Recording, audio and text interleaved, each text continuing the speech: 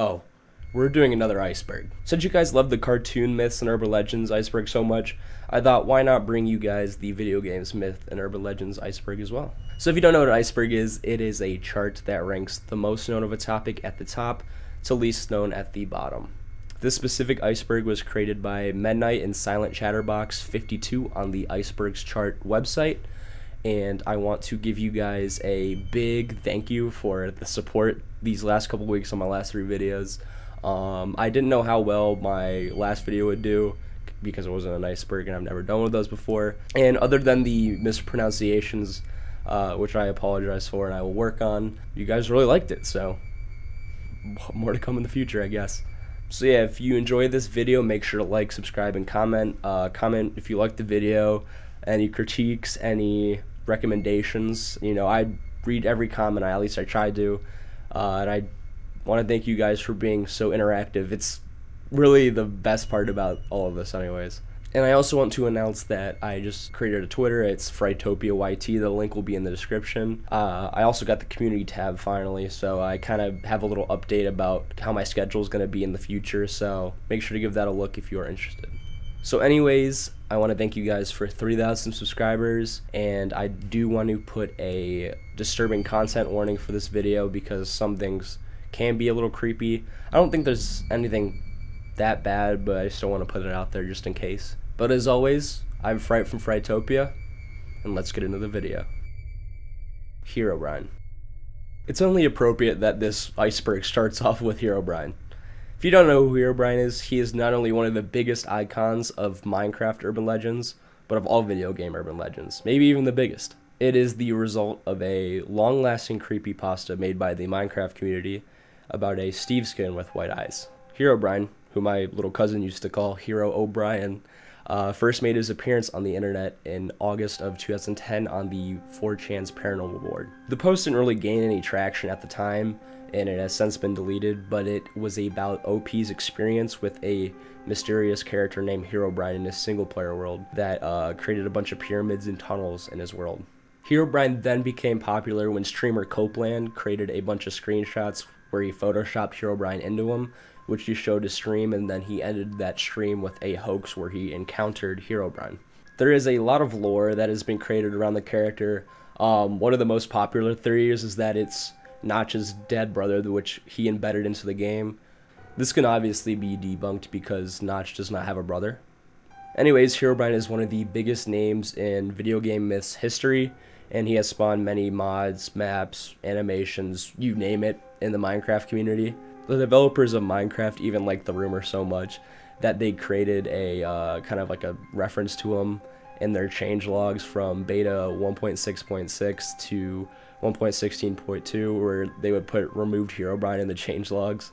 The possibility of this character showing up in your single player world used to terrify kids like me back in the day, and Herobrine would always have a place in my heart because of that. Bigfoot in GTA San Andreas. When Grand Theft Auto San Andreas was originally released in 2004, it instantly got a lot of backlash due to the hot coffee mod, which I will unfortunately have to cover in the second tier, so buckle up for that one. This caused the developers to eventually remove the game and re-release it without the mod in the code. So basically, while one part of the San Andreas fan base was raving about that, another part was raving about possible Bigfoot sightings. This rumor stated that people have seen sightings of Bigfoot in the dark countryside forests of the map. The typical areas were Mount Chiliad, Backo Beyond, or Shady Cabin. There were many pictures and videos of reported Bigfoot sightings, however these were mostly just edited, photoshopped, or just modded into the game. So many people dug into the game's code hoping to find a glimpse of Bigfoot, however they didn't find anything. Also, Terry Donovan stated about the game in 2005 that there is no Bigfoot, just like in real life. This quote pretty much confirms that he's not in the game, however people took this as a hint to keep searching. Some people even believe that the evidence of Bigfoot is hidden within the phantom files of the game, along with other mythical creatures that the developers of the game don't want people finding out about in the code. L is real. 2401. Super Mario 64, the legendary game for the Nintendo 64, has a statue in the middle of the courtyard of the castle that is a giant star with some blurry writing under it. Depending on where you are standing, the writing can be interpreted to say Eternal Star, which makes sense because it's a star statue, or the legendary El Israel 2401. The theory was that there was 2,401 coins in the game, and if you collected all of them, then you can return to the statue, and Luigi would then become a playable character in the game. This theory, however, never panned out, but in July 25th of 2020, 24 years and a month after the game was originally released, source code was leaked online, which led to the discovery of an unedited model of Luigi. See, this game was originally supposed to be a two-player game with Mario and Luigi as the playable characters. However, the Nintendo 64 could not support this, so Luigi was taken out of the game. But since Luigi's player model and voice lines are in the game, El is real. Man, do I love an underdog story. Missingno. Missingno, which is short for missing number, is a glitch Pokemon that can be found and caught in many of the early Pokemon games, most notably Pokemon Red and Blue, by performing certain glitches, such as the Old Man glitch. The encounter of Missingno causes a lot of visual glitches in the game, and upon his capture it even increases the amount of items in the player's 6th slot by 128. This is one of the most famous glitches of all time and has been cited as one of the biggest reasons for the emergence of glitch hunting and speedrunning in the gaming community today. Mew Under The Truck. In Pokemon Red and Blue, there is a secret ledge with a pickup truck near it, near the SS Anne ship in Vermilion City. Since the only way to reach it is by using Surf, which is not available at the time of you reaching the ship under those specific circumstances, it should be impossible for one to reach the truck. People, however, have figured out that if you trade a Pokemon that knows Surf over to that game, or you intentionally lose a battle after getting the HM for Surf on the ship, you can surf before the ship leaves and reach that location. Since there's really no reason for that ship to be there, and Nintendo hasn't given a reason on why it is, people have speculated that the legendary Pokemon Mew can be caught, or even there is a very rare item underneath. Even though this has been disproven, later releases of the game include an item underneath the truck as an homage to the rumor. Minus World. The Minus World is a glitch for the legendary game Super Mario Bros. It is reached through performing a complicated glitch on World 1 Level 2. Once the glitch is completed, the player will see 3 tubes in a warp zone. If the player chooses either the right or the left tube, they will enter the Minus World, but if they enter the middle one, the player will get taken to World 5 Level 1. The Minus World is a underwater level exactly like World 7 Level 2.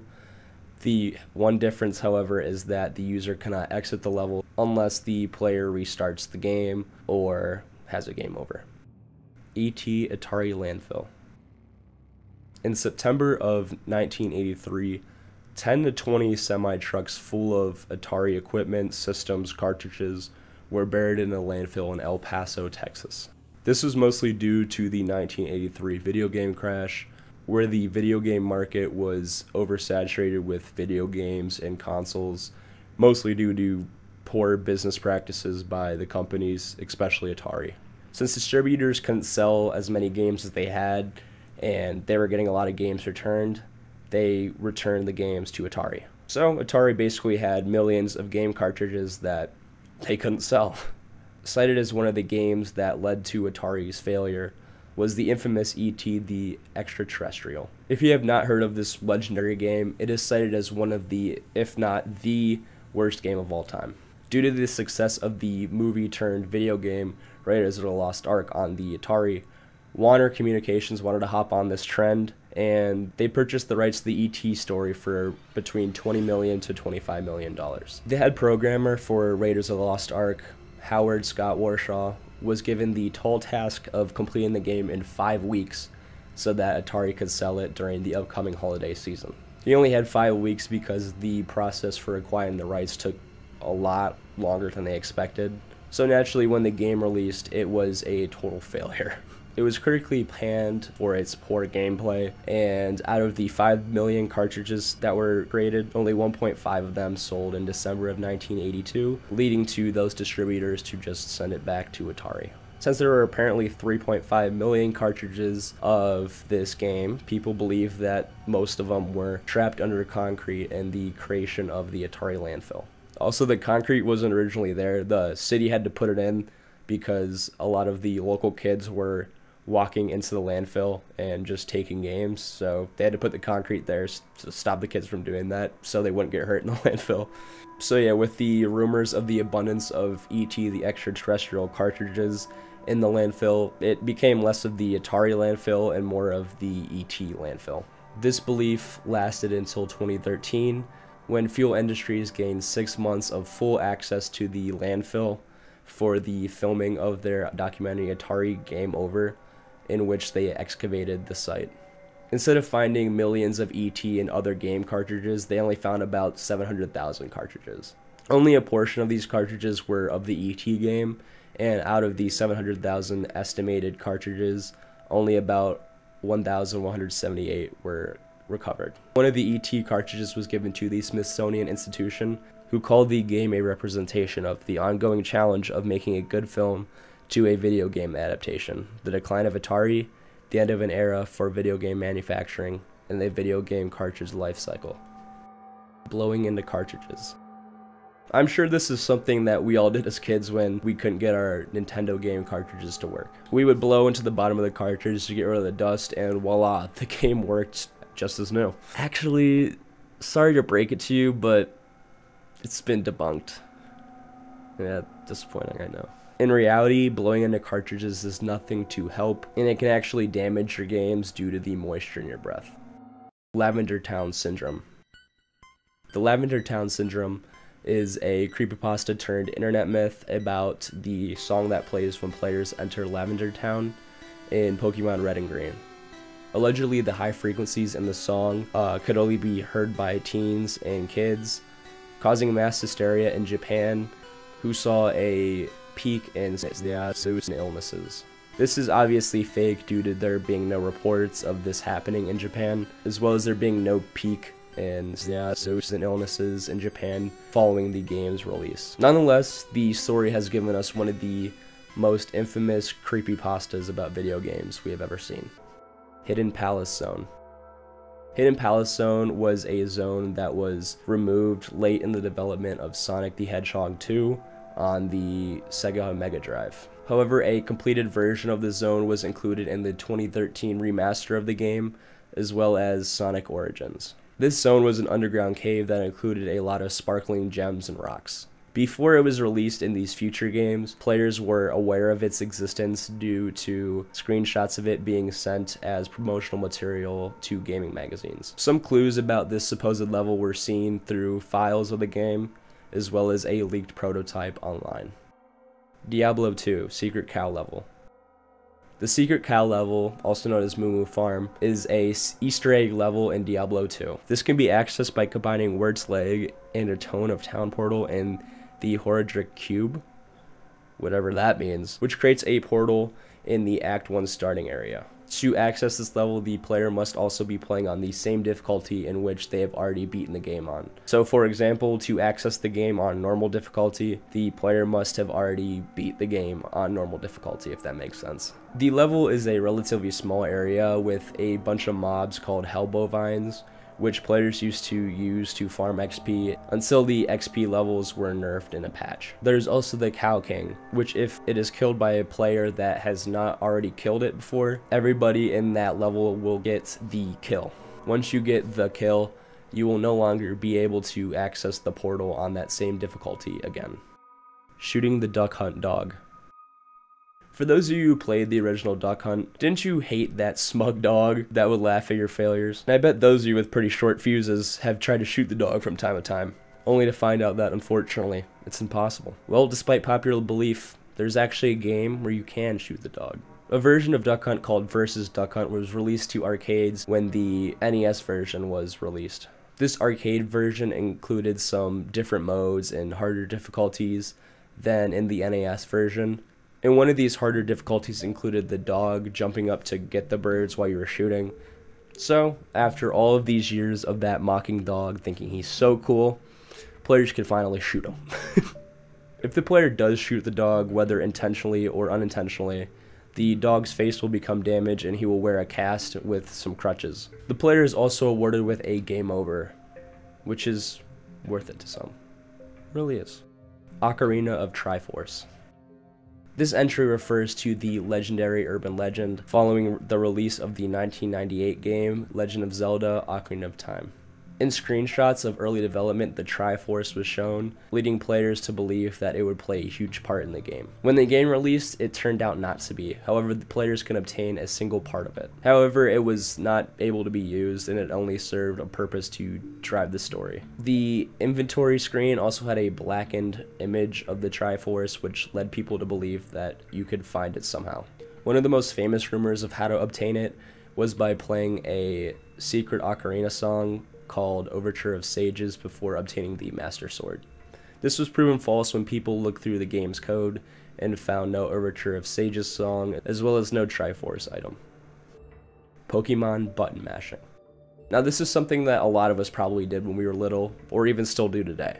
Of course, I am talking about the common belief that mashing a button, most commonly the A button, or a combination of buttons, increases your chances of capturing a Pokemon. It turns out, and I'm sorry to break the news once again, that it has no effect on catch rate. A Redditor put it best: it doesn't affect it at all, but just about everyone I know still does it, simply because we want to believe it does. Mount Chiliad mystery. Okay, so researching this topic really made my brain hurt, so I'm going to attempt to explain this mystery to you.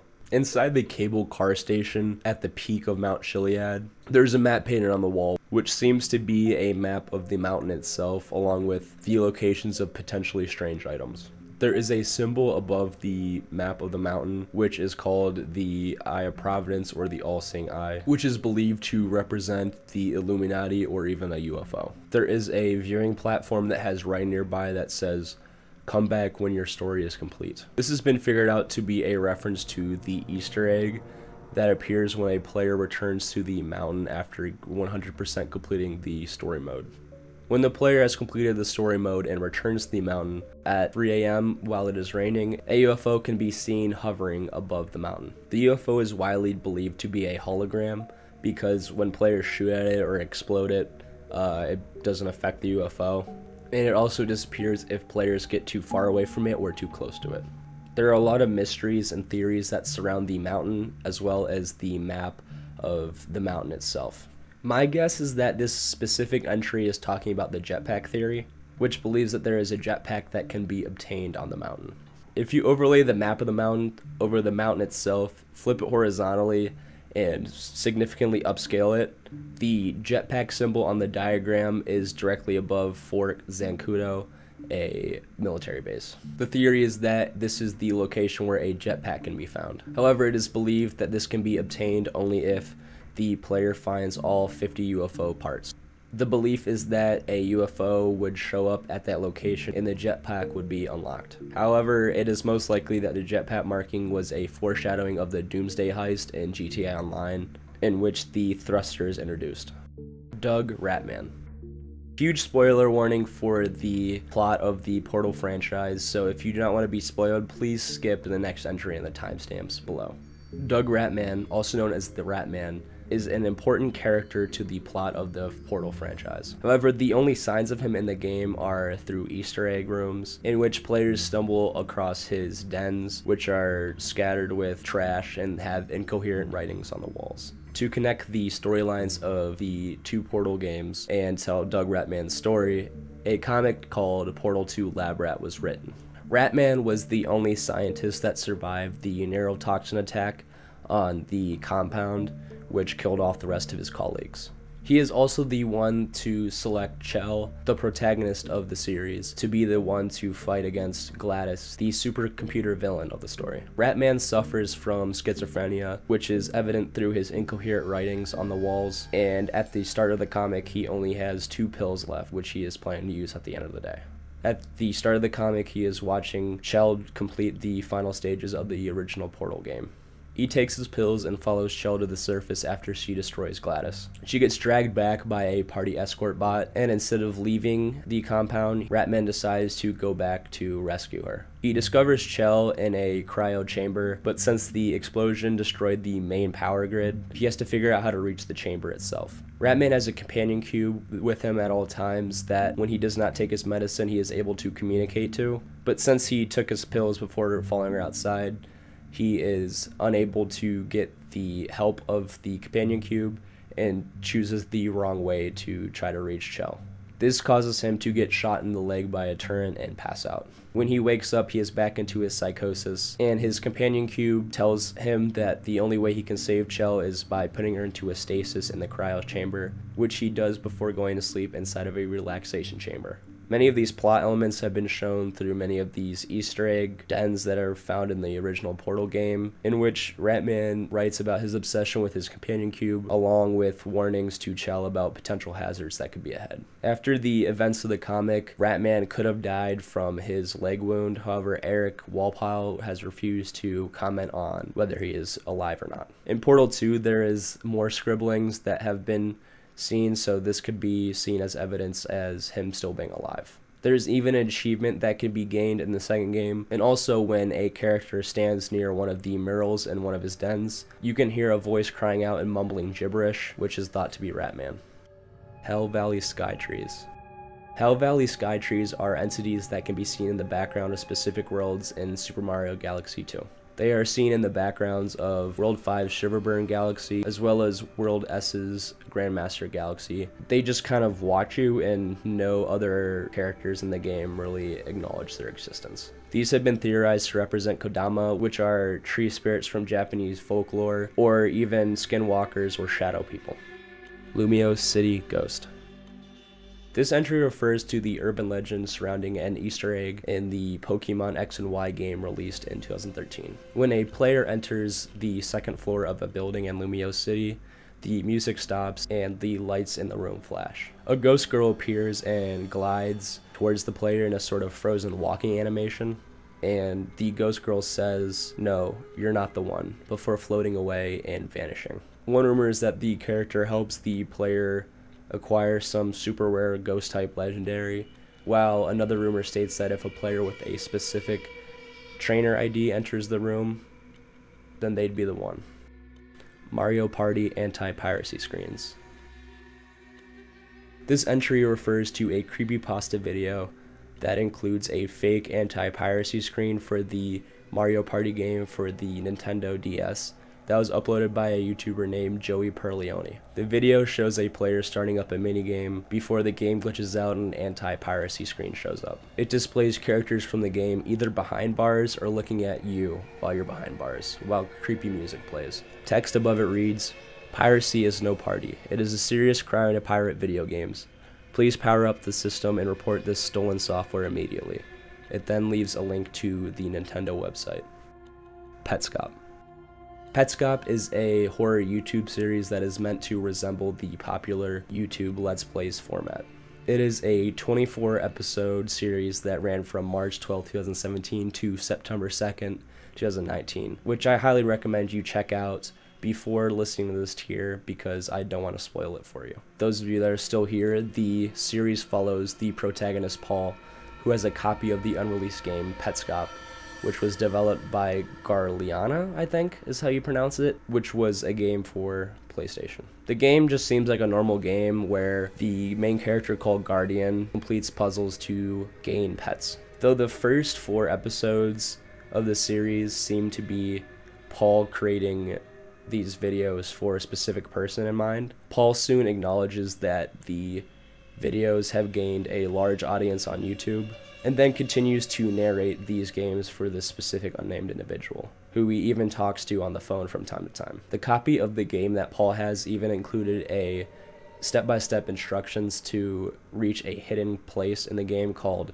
New Maker Plane. As Paul progresses through this game, references to real-life events reveal that this game was intended for a person named Marvin, who kidnapped their own kid named Care, who he believes to be the reincarnation of his friend Lena, who went missing. There is a huge focus of the topic of rebirth in this game, and a girl named Bella is unsuccessfully reborn into a girl named Tiara. Paul soon realizes that there are connections to his own family in the story, and it is also believed that Bella and Marvin are also playing the game at the same time as Paul, so some of the episodes may actually be from their perspective. Marvin asks Paul to help him find locations and landmarks in New Maker Plain in order for him to reenact the rebirth of Karen and Talina. During these discoveries of landmarks, Paul realizes that these are references to real-life locations. It is widely speculated that Paul went to visit one of these real-life locations, just never to be heard from again. This is because the uploads continue after Paul is gone, with nobody narrating. If you found this interesting and you still want to check it out, I will leave a link to the Petscop channel in the description. Polybius. Polybius is a popular urban legend about a 1981 arcade game called Polybius that was supposedly part of a government experiment in Portland, Oregon. It was supposedly produced by a company called Sinislocken, I think. I gave that a wild shot. There's no way I'm going to be able to pronounce it. I'll leave it on the screen. Which the word itself has been described to be not quite idiomatic German for sensory deprivation. The game has been described to be extremely addicting to the point where huge lines would form and people would be fighting over who got to play next. Men in Black were reported to collect data from the game from time to time, which is widely speculated to be information about the psychoactive effects of the game. People who played the game reported symptoms such as hallucinations, night terrors, insomnia, amnesia, and the game suddenly disappeared a month after it appeared. People claim to remember playing this game, however it just never existed. These memories of this game are most likely due to a mixture of stories that have came out at the time about people getting sick playing games, and stories about the FBI raiding arcades for suspected gambling in the 1980s. However, this urban legend has spawned numerous pop culture references, as well as games made to simulate what the game might have been like. So yeah, that was tier 1 of the video game myths and urban legends iceberg. I just want to thank you guys so much again for watching. The support lately on this channel has been amazing, and I just thank you guys so much for that. So yeah, if you enjoyed the video, and this is your first video you've seen of mine, I'd appreciate a sub, a like, a comment. It really helps me in the algorithm, and it pushes us out to more people that would potentially enjoy my content. Yeah, once again, maybe give my Twitter a follow. Gonna post on there occasionally. And yeah, once again, I'm Fright from Frightopia, and thank you for watching.